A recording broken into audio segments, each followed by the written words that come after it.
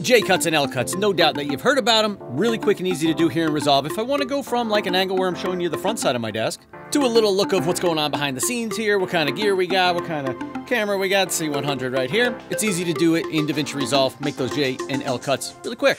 We're in DaVinci Resolve here and you want to make a J cut between these two clips really fast. Here's how you do it. In your timeline, make sure you have your pointer selected. Come to the clip you want to slide back or start the J cut on. You're going to hold the Alt key if you're on a PC or the Option key if you're on a Mac. And then you can just get the little cursor that looks like this, click, hold, drag it back as much as you want. I'm gonna zoom in a little bit, and then I'm just gonna slide these two clips together because when I select them, they'll both highlight. Boom, I can just drag it back in, and here's what it looks like.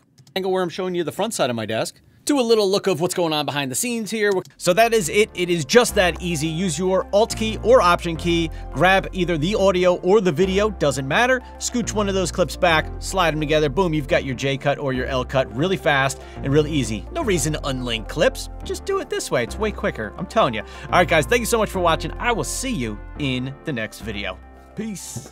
Here's some outtakes for you. When you don't film a video in like a week or so, this is kind of what happens, so enjoy this. There we go, record on C100 Mark II, sync them up. All right, so... I can take these off, all right. So in Resolve here, I've got my two clips and I want to make a J or L... Oh, wait, which way do I want to go? Which way is that? If I go this way, that's a J cut. So here's how you're gonna do that. You're just gonna... Oh, wait. We're in DaVinci Resolve here, and you want to make a J cut on these two clips, between these two clips. I'm just going to come to my second clip. I'm going to hold my Alt key on a PC or Option key on a Mac, and that'll allow me grab... And that'll allow... Come on, bro. All right.